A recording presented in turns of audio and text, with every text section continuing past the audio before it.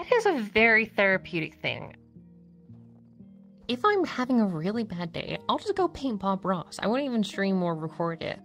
It's just a case of like, I'm having a really hard time and I'm just painting Bob Ross. And weirdly enough, like, yeah, it is a therapeutic thing. It's one of those lines that he says. He has a great philosophy when it comes to creation, when it comes to creativity, but also how to live things and how life sort of is. You gotta have those dark patches, those darkened corners, those shadows, to really bring out the brightness of the whole painting, of the whole image, the whole story. I am VirtuaLilly, also known as just Lily, and I am 28 years old, living in the United Kingdom, but also living inside of virtual reality. What am I doing today? Do you want something glorious?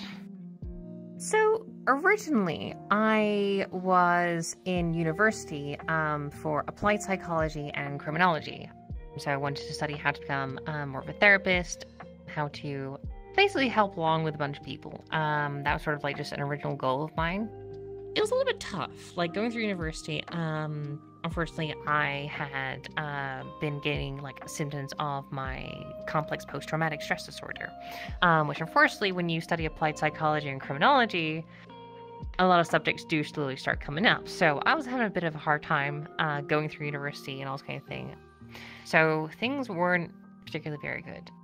And then I was just sort of just a general gamer. I liked video games and funny things on the internet, Reddit, you know, all that kind of stuff. So I eventually just sort of looked at various funny videos on YouTube that caught my eye with virtual reality. And I thought, ooh, that's actually kind of cool. I wanna see what that's all about.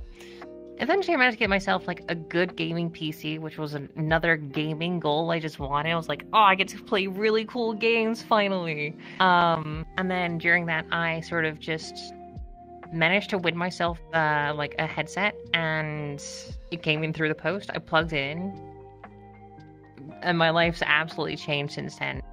I started growing a family and started growing a community. I have the hardest time when it comes to painting clouds. At the same time, I love doing it because each and every time I do it, I learn a different way of trying to do it. I'm always like, each and every painting I've always done, I always paint my clouds very differently. Just to see which technique works with the stuff that I'm doing. Trees as well. I hate doing trees. Like, I think they look pretty as a silhouette. But when it comes to like making shading and like colors and all that kind of thing, I had the hardest time trying to figure out how to do it in a really consistent manner.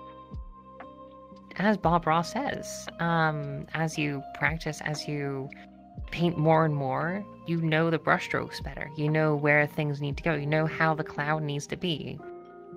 And you bring out more out of that canvas. I'm here just to paint and just have a good time with that.